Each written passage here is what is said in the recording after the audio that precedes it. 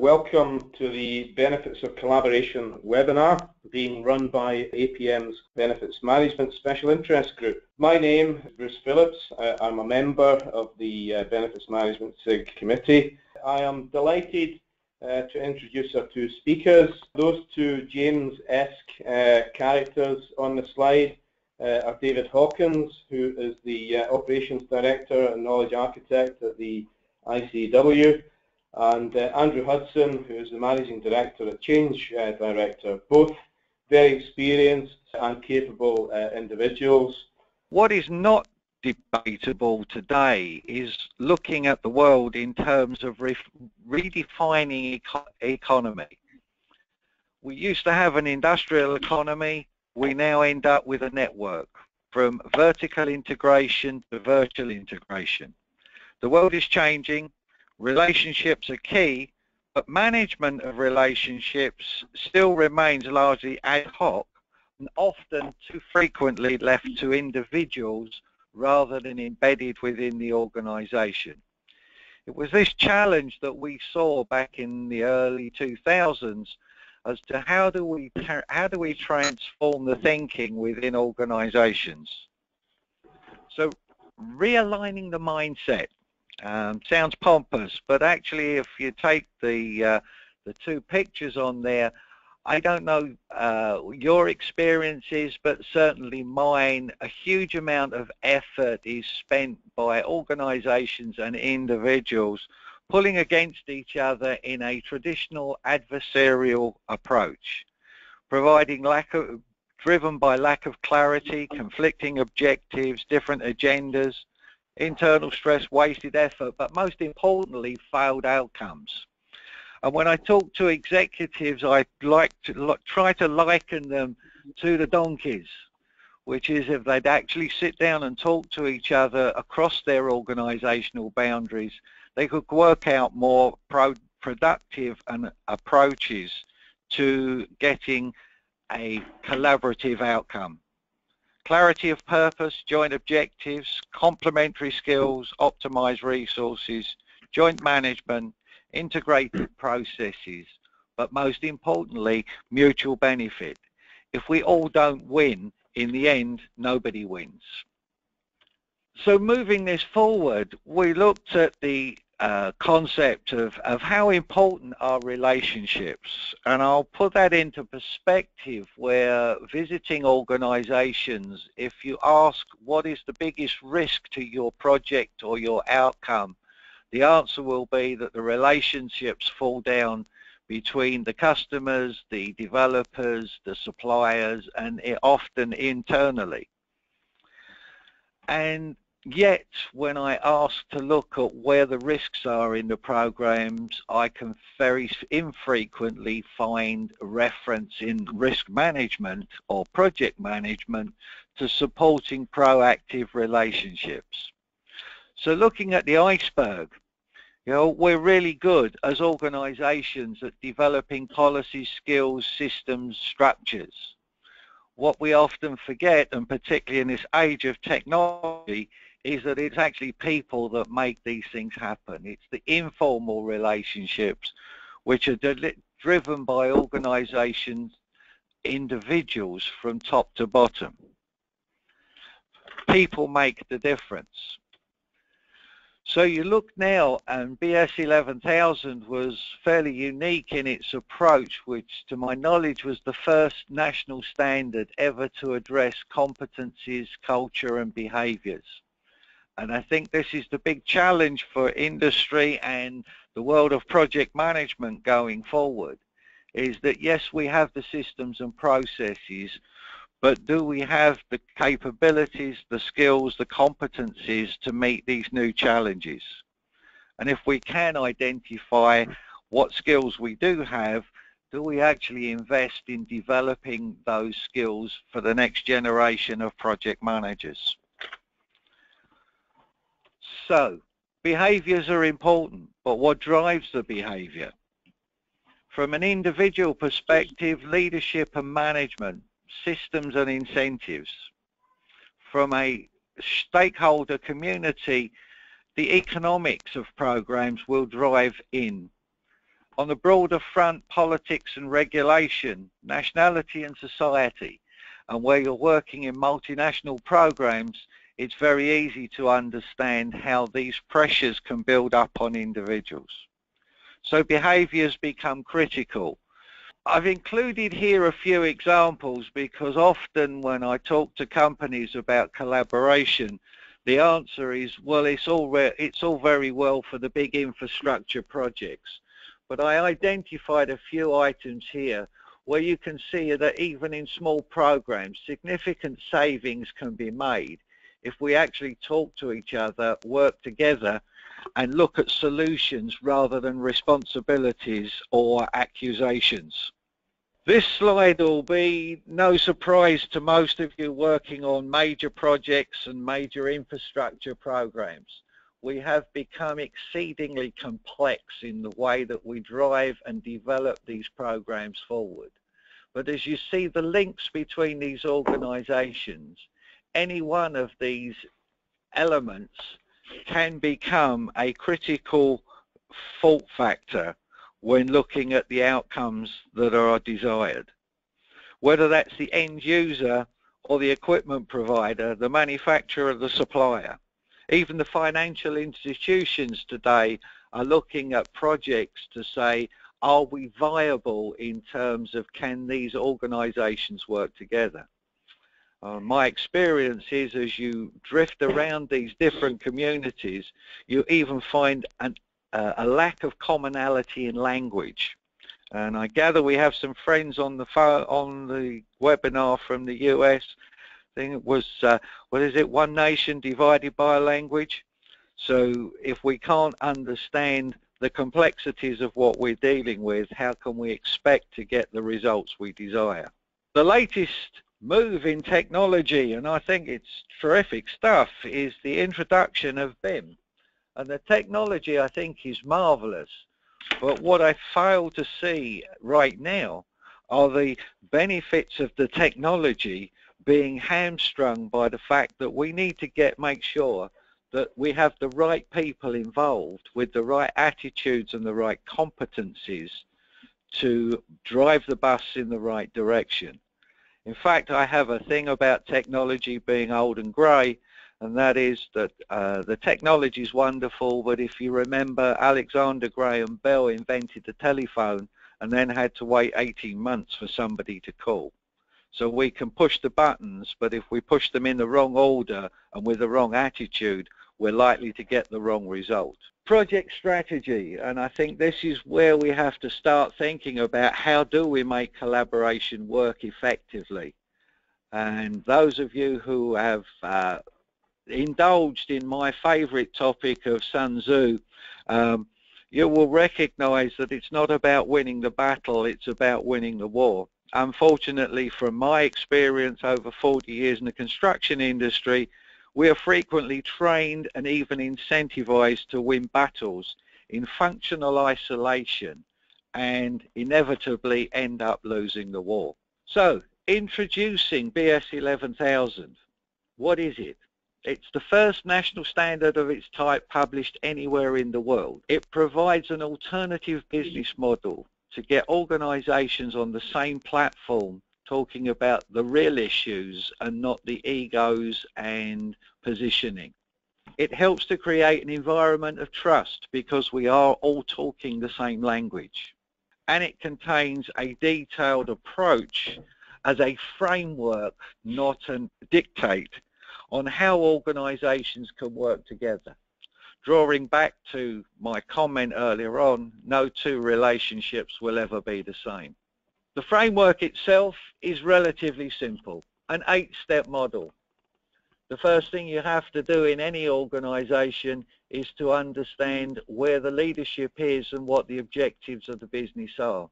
My own experiences of trying to develop collaborative relationships in the past have often failed because the senior executives in the company didn't like the idea. They'll let you run until it goes wrong, and when it goes wrong, the fingers start pointing. So if collaboration is to work, it has to be embedded at the executive level and cascaded through the organization. The next stage, knowledge, is around strategy. Does collaboration make sense? Is it the right solution in every case? The answer to that is no. I think in many cases where we have standard products, standard materials, standard services, we don't need complex relationships. We need to pick and choose how we do it. Those who remember the early 90s and the fad for partnering will also be aware that statistically, I think 80% of partnerships were deemed to be failures, mainly because half of them never should be, they didn't make sense, and because the other half weren't managed particularly well. The third step is around knowing your strengths and weaknesses. And in this particular case, many organizations will dictate collaboration but fail to understand whether they're capable internally of delivering it. Finding the right partner. There's a real challenge for you. If you want to be collaborative, how do you evaluate the potential partners to work with? The old days, it was very easy. When I started in procurement in the 60s, it was price, quality and delivery, and if you could get 2 out of the 3, you were doing really well. Today we're looking at integrated relationships, cultures, behaviors, running across multiple organizational boundaries. So those first 4 steps are really what was missing in the early 90s. We got into contracting arrangements and then decided to partner. Our view is that by following a more methodical approach, we should lay the foundations within the organization first. So we get to working together, establishing the appropriate governance for joint working. Not us and them, but us together. I hear lots of stories about win-win, but I believe there's only one win. If we all win, that's great. If only one of us wins, nobody wins. Value creation, I guess it's a simple process. If we've got the right relationships, we should be continually looking for something new, something additional, benefit, a slicker working. Staying together, and this is particularly important on long-term projects where people changes over time can actually change the dynamics of the relationship. But do we actually measure those relationships and maintain the ethos that we started with? And the final stage, often looked on very negatively, the exit strategy, where actually if you've invested 2 or 3, maybe 5 years in building a relationship, you should also make sure that it finishes in an adequate way and appropriately for both parties, and maybe move on to a new stage of the relationship. My experience in project world over the last 40 years was the fact that I never ever finished a project, and great projects were failures because the night watchman didn't finish the paperwork. So we need to wrap these things up well. So benefits of BS 11,000, public-private sector, common language, consistency of approach, better risk management, processes and systems supporting collaboration, resource development that is targeted to bring out the best in people, efficiency and effectiveness. Pan-industry was a big issue for us, that it wasn't, the standard wasn't developed about one industry, it was developed across a series of industries. And today with these complex projects, that's essential. Getting a finance and an IT guy to have the same language is really difficult. And of course we have a collaborative benchmark. Of the benefits in the middle, I guess the most important one is if it's going to be collaborative, it has to be a neutral starting point. It cannot be you will collaborate, it must be we will collaborate. I included here some of the early adopters to the standard, just to give you an idea of those companies that are already taking this to heart, and many of them are supporting the development to take this to an international standard. So I guess to get close to my closing, this was a recent publication, was a research project commissioned by the Institute to look at where chief executives saw the value of collaboration. And what was really interesting for us, or supportive of our views, was actually collaboration. The least important issue was around lower operating costs. The biggest issue was better problem solving. And if you ask a chief executive if you got what you wanted, when you wanted, at the price you agreed to pay, would you be satisfied? And most would turn around and say, if we did that, we'd be doing really well. New research in hand now is focusing on how do we identify who those collaborative individuals are in our organizations. So to close, BS 11,000 is about better business, sustainable relationships, continual improvement. It's not about a certificate on the wall. It's a different way of working. And now I'd like to hand over to Andrew, who'll give you his views on collaborative benefits. Thanks very much, David. My name is Andrew Hudson, and I'm the founder of Change Director, which has been assisting organisations to measure and realise value through better practices and tools over several years now. And I'm delighted to share some of my thoughts and insights about benefits realisation from a collaborative perspective. So one way of looking at this is to think about how organisations work in practice. So if we look at the three key areas of governance, change, and running business as usual, governance involves the leadership team coming together to agree on what the strategy is and setting out clearly the objectives, KPIs, measures and targets, typically in a balanced scorecard format. As part of that, they'll need to be clear on how the strategy is going to be executed. So that will involve an investment in a number of change projects, which could be new products, so research and development, and new capabilities, which could be IT, people or process change. And in terms of running the operation, for commercial organizations, you'll have marketing and sales and operations, servicing functions. You may also have projects which are being delivered, maybe large capital delivery projects. And supporting all that, you've got the functions of human resources, legal risk, finance and technology.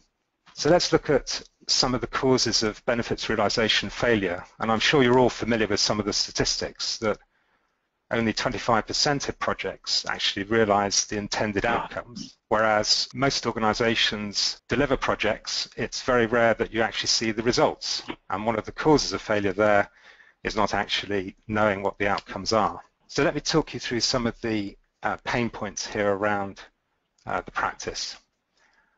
One of the challenges, whilst an organization might have a strategy, it's often not well articulated. So an important part there is to actually set out clearly what the objectives are for the organization, being clear on who's accountable for each objective, and setting out the right measures that you can then see whether the strategy is being executed or not. If that doesn't happen, it makes it difficult then to be clear on how the projects are aligned with the organization's strategy. And one of the challenges there is to make sure that you're actually doing the right projects. If you've got a project that's worth doing, you shouldn't be waiting months to actually get the next budget for the next year, but actually getting on with it versus other projects which might not be delivering any value.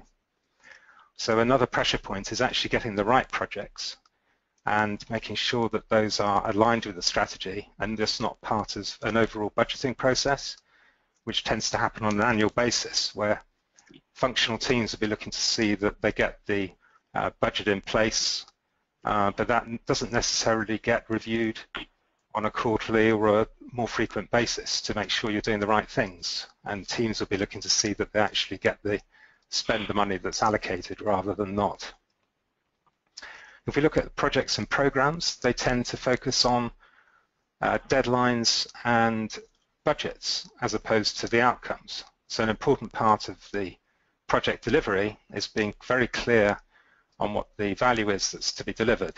So rather than just starting from the business case to get the investment in the project, making sure that you're still going to deliver those outcomes. In terms of change transition, there are often challenges in terms of the amount of change that's going on in organizations that's very difficult to control, and difficulties with managing stakeholders and seeing the transition through into the organization. And one of the challenges as well around benefit realization is that the benefits shouldn't really be led by the projects, but actually managed by the organizations themselves. So the beneficiaries should be taking more account for the benefits that are being realised, rather than just focusing on the benefits and seeing that the change is delivered. So a good example of being clear on strategy is one where we have an NHS organisation that found that when it talked to its managers, found that most of them didn't know what the strategy was. So by drawing out a clear picture of the strategy and getting people to share that and communicate on it, found that they were getting better engagement, which was very important because a key lever of discretionary effort in organisations is people knowing what the strategy is and what the contribution is, what their contribution is to it. So having a clear basis of the strategy. In this example, we've got a set of strategic themes, and these could be broken down into individual objectives. And we can see here that we've got clearly set out accountabilities for each of those objectives at the strategic theme level. When it comes to decision making, one of the challenges is getting people to be more objective about which projects they're going to do. So avoiding the challenge of having pet projects where people will be trying to push their case for their projects as opposed to looking at it in the round and getting consensus in terms of mutual objectives. So one of the challenges there is to see that we're far clearer on what are we trying to achieve. So this example shows you where we've looked at, where we're looking at the remaining costs against the strategic alignment. And in this case, you can see that there are a number of projects which are relatively high in terms of spend and relatively low in terms of strategic alignment. We've also got a view here that shows the remaining cost against the risk. So we may want to rebalance the projects that we're investing in so there's a better balance in terms of risk, or maybe finding mitigating actions to reduce the risks. And then to balance that all out by looking at the costs, the benefits, the strategic alignment and risk to decide which of the initiatives that are worth investing in. A good example of this was an airline that had a £200 million investment pot of initiatives, but their primary goal was to actually break even, if not make a small profit. And at the time, they were making about 100 million loss. And when the leadership team got together, they realized that actually some of the initiatives weren't going to deliver much value in the next year or two, despite a very high investment. And once they'd collectively gone back to the overall objective of breaking even and making a small profit, they actually were able to make a decision between themselves, well, actually, let's postpone these initiatives for a couple of years, focus on these more tactical initiatives, and we're able to turn around the business within a year to bring it back to break even. So these are very powerful techniques, and not ones that you just use on an annual budgeting basis, but as an ongoing process, potentially even monthly, to make sure that you're doing the right things. Some of you may be familiar with the Chaos Manifesto.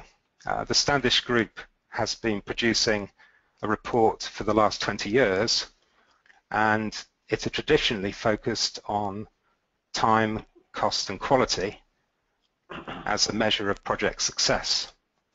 But when they went back to some of the projects which were perceived to be successful and asked the business, well, were they successful for you, found that they hadn't actually delivered much, if any, value.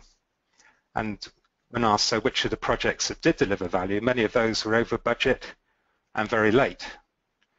So they've decided now to refocus their measure of project success not just on time, cost and quality, but on value as being the overriding objective. So one of the things here is that it's not just about getting your business case approved, but about continuing to review the benefits and see whether those projects are still delivering the value that was expected. One way of looking at benefits, rather than from a project perspective, is to actually go back to the beneficiaries and look at benefit measures as a closed loop. So if we were to take, let's say, the spend for last year at, say, 650 million, and then if we had no change, where would the spend get to this year? That could be circa 680 million. The organisation is actually looking to reduce costs by 7 or 8%, so that would require a targeted saving of 45 million with a new spend of 635 million. And then if we were to look at the project business cases, we could see that actually we've got savings identified in total of 35 million with a 10 million gap.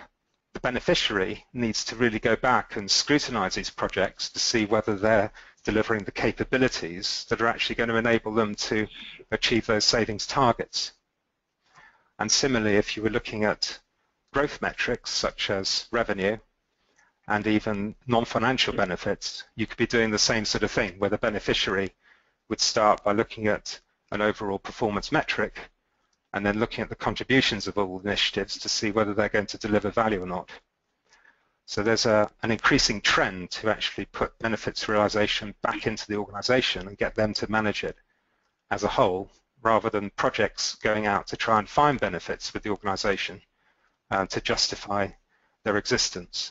An important part then of benefit realization and delivering change is about having a very clear process.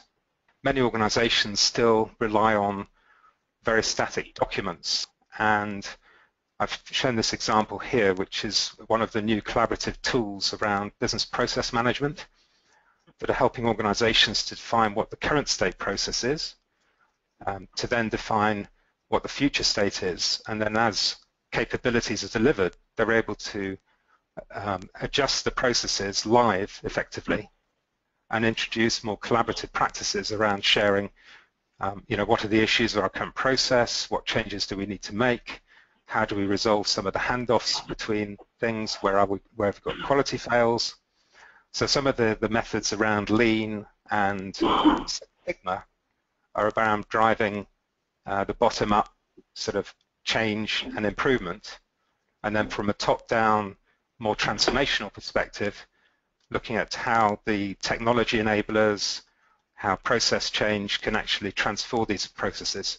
So in this case, IT have a significant role to offer up to the business, ways in which technology can help to improve process performance, and that needs to be tied back into these process models.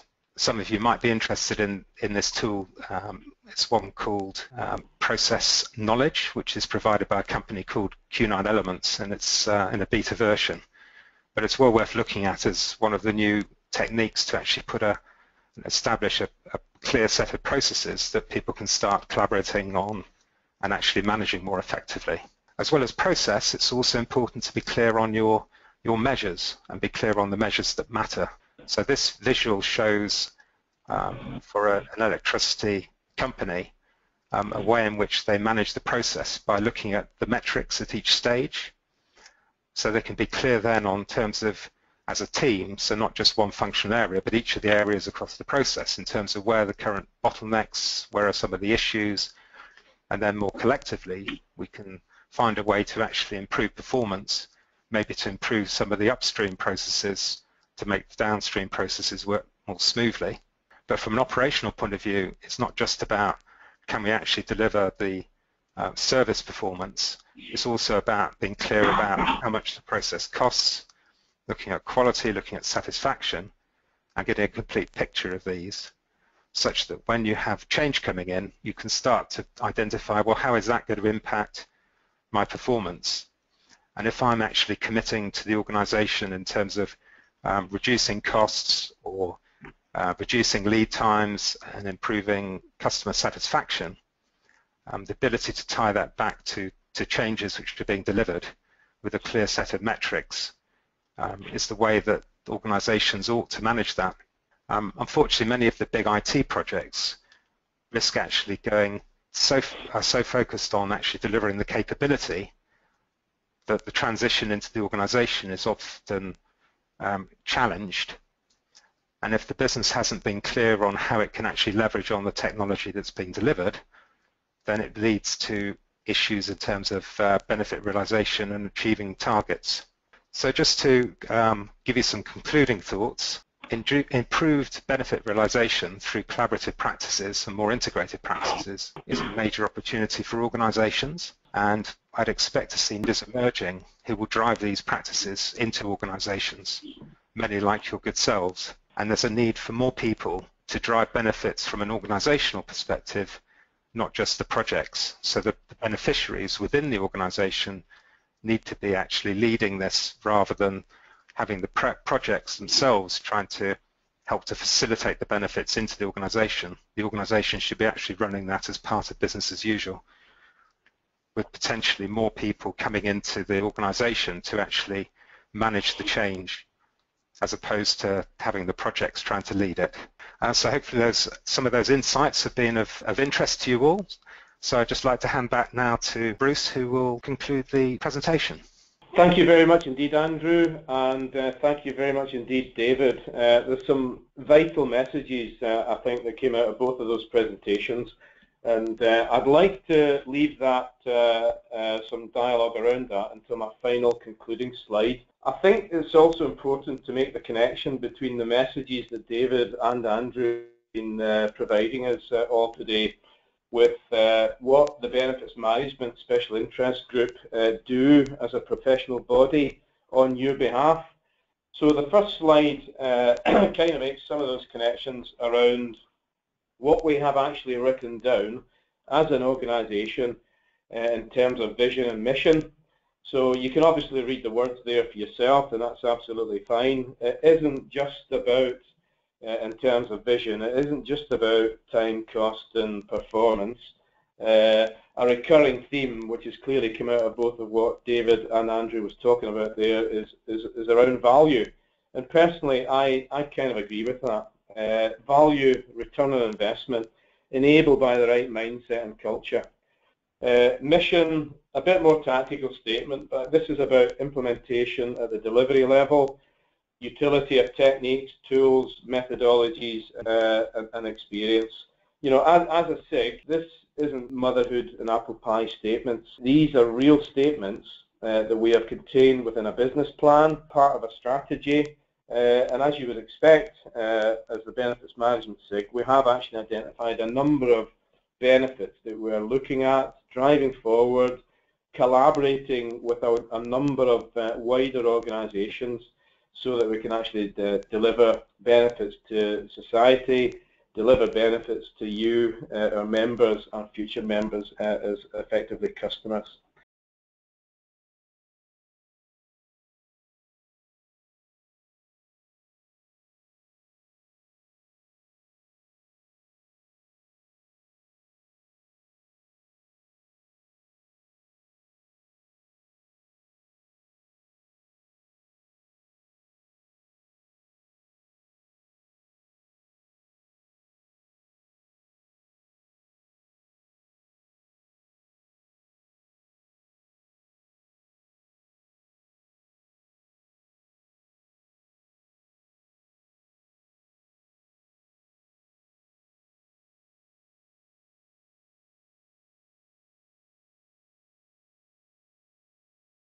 And moving on to the next slide, we have 8 benefits defined within our business plan.